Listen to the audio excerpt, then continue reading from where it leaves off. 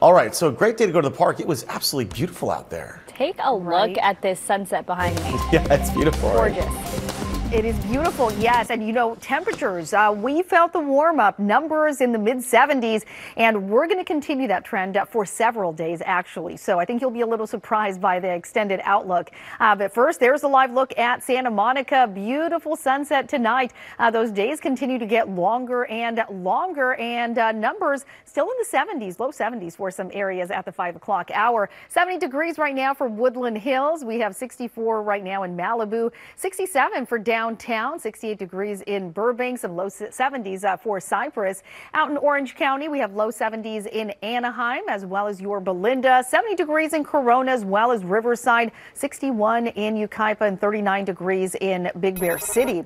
There's a check of our satellite radar, so mostly clear skies, allowing for plenty of warming today. We're going to continue that trend. Tomorrow is actually going to be even nicer. Winds, you know, that's really been the big story these last several days. Things have kind of calmed down a bit, and we have no wind advisories in place at the moment. However, as we head into tomorrow, we're going to see those winds ramp up once again, continuing into Monday. So here's a look at Sunday late morning. We're starting to see a lot of those gusts in that 30-mile-per-hour range out through places like Ventura County, strong through the San Fernando Valley and into the Coachella Valley. We're still going to see gusty conditions into the afternoon hours and even into the early part of Monday, and then finally subsiding by later into Monday. So we're going to see a wind advisory going into effect early Sunday, continuing through 2 o'clock on Monday for a lot of our area. That includes our mountains, a lot of our valleys, including the San Fernando, Santa Clarita Valley, into parts of Orange County, and of course the Inland Empire. Gusts will be nearing 40, even close to 50 miles per hour.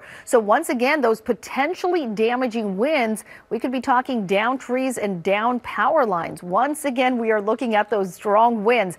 We're also looking at high pressure moving in and dominating our weather pattern for several days. So for the entire upcoming work week, we're going to be talking well above average temperatures, not just in the 70s, but well into the 80s as well. So it is going to be feeling like spring, even borderline summertime next week.